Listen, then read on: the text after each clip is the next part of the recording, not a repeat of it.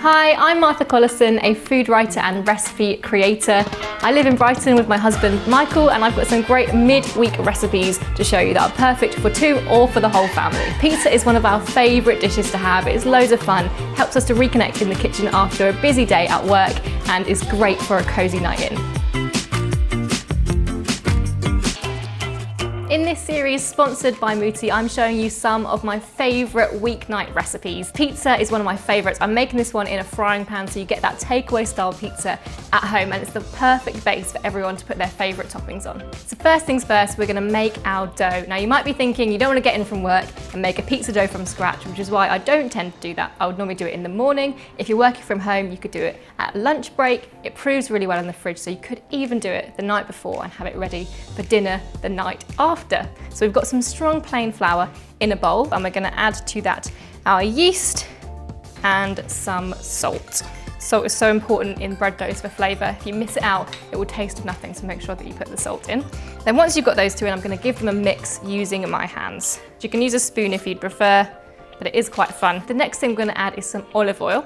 So we want 2 tablespoons of oil, and then we want enough lukewarm water to make a nice sticky dough. Right, so I've got a nice soft dough now, so I'm going to empty this out onto my worktop. And we might need a little bit more water just to get these floury patches in there, to get it nice and elastic. Ordinarily for great pizza, you need a super hot pizza oven, but I've got a clever tip using a frying pan to get that nice crispy base that we all want on our pizza. There's nothing worse than a soggy pizza base. Beauty of this dinner is that all of the hard work gets done in advance, so when you get in the door, your dough's ready, you can get your toppings out, and you can get straight on to cooking it. You don't have to be an expert kneader. I'm sure I don't have the best technique. Just keep moving it about until all of those gluten strands are nice and elastic. When you press it with 2 fingers, it should spring back really nicely. The full recipe, if you're looking for it, is in the video description. So the dough is ready, so I'm going to pop it back into its bowl. You want to make sure it's greased with oil. Then you want to pop your dough into the bowl and cover it with a tea towel. You want to leave this at room temperature for 1 to 2 hours until doubled in size, or it can go into the fridge for up to 24 hours.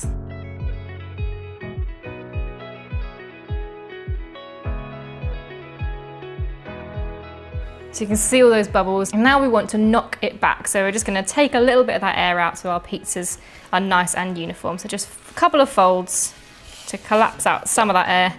Not all of it, I don't mind there being a few irregular ones. Then we just want to lightly oil our work surface so it doesn't get stuck. Just going to make this into a rough ball so I can divide it up, and then use a knife to cut it into 4 pieces. So we've got our 4 pieces of dough. I'm going to shape them all into balls, then I'm going to put 2 of them into the freezer to use another day, and 2 of them are going to rise at room temperature until we're ready to make our pizzas. So whilst the dough is rising, I'm going to prepare all of the toppings. You want to have every single topping ready to go, because as soon as the pizza dough hits the frying pan, it cooks in minutes. I'm going to make 2 different toppings for my pizzas today. One is Michael's favourite, which is hot and spicy and meaty, and one is my favourite, which is a little controversial, but ham and pineapple.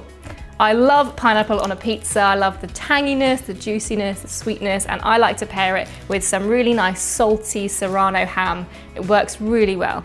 But instead of big brash pineapple on its own, because sometimes it's a little bit too juicy and can make your pizza base a bit wet, I'm going to make this into a lovely sticky jammy salsa-y thing to put on the top. So I'm going to start off by preparing my pineapple. So I'm going to take the top off. I've got a nice sharp knife for this. Now I'm just going to take off the skin.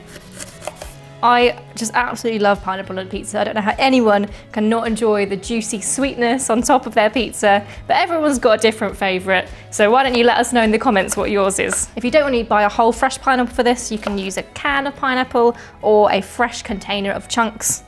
Just take your juicy pineapple, pop it into the pan. We're going to want to add a little bit of brown sugar just to help it caramelise and get on its way.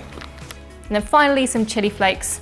I love a little bit of heat on my pizzas. Not quite as spicy as Michael would have it, but a little bit of chilli works really nicely with that Hawaiian pineapple vibe. Now I'm just going to stir that together and then get this onto the heat until it's lovely and sticky and jammy.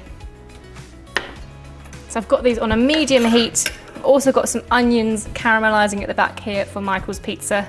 So the final thing to do is chop up the mozzarella. So I've got a block of cooking mozzarella here. You can use a mozzarella ball, but they usually are quite watery. So this is great because it doesn't have all that excess liquid, so you're not going to have a soggy pizza. And you can tear it if you want, but I like to go for nice little cubes so you can sprinkle it on quickly, get a nice even distribution of cheese. I'm going to make Michael's pizza first, the spicy one. So I'm going to take over my andouille paste, my chorizo, the mozzarella and the pizza sauce. I'm going to get some heat under my frying pan. You want one which is safe to go in the oven with a metal handle, ideally, because it's going to go under the grill a bit later on. So get that on a nice high heat, and then we're going to roll out, spread out our pizza dough. So shake a little bit of flour onto your work surface. Take one of your balls of dough. Now we're going to spread this out. Just gently pull it into a nice circular shape. And you're looking to get it into a circle the same size as your frying pan. It's looking really nice.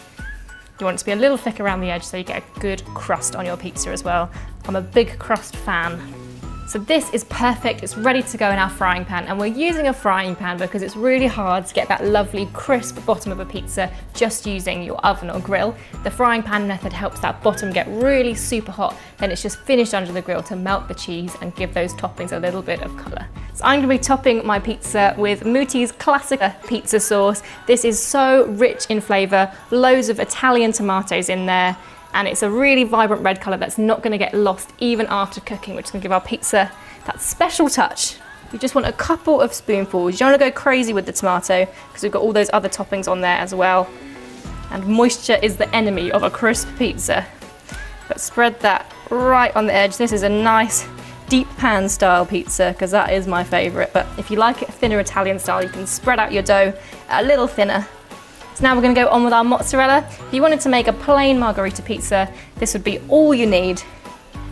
So just sprinkle over those cubes of mozzarella.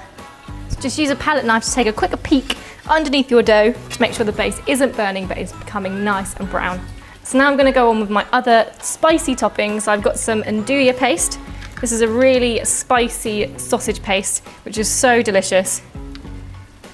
And it melts really nicely in the oven to make little spicy puddles, so just a couple of dollops. I've got some Spanish chorizo, just a few pieces of that, and then finally some red onions. Let's just grab a few of those out of the pan. These add a really nice sweetness to all of those salty, spicy flavours. So a quick peek at the base should tell me this pizza is ready to go into the oven. And so I've got my grill cranked up as high as it will go. I'm going to put the pizza in until those toppings are lovely and golden brown. So our first pizza is ready. It's got a lovely, thick, fluffy base, which is crispy on the bottom, and the toppings on top are lovely and golden brown. So I'm going to leave that to cool slightly before I slice it whilst I make my second pizza.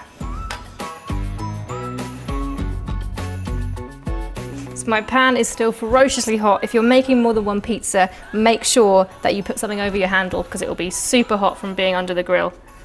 So lay your second pizza dough into your pan, get it nicely spread out.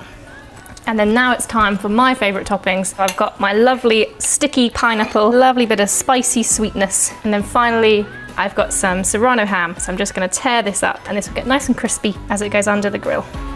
I just like to finish off the pizzas with a few fresh herbs. I think it adds a really nice, lovely bit of zing to them.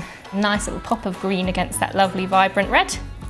So a little bit of thyme on the spicy pizza and a nice bit of basil on the ham and pineapple.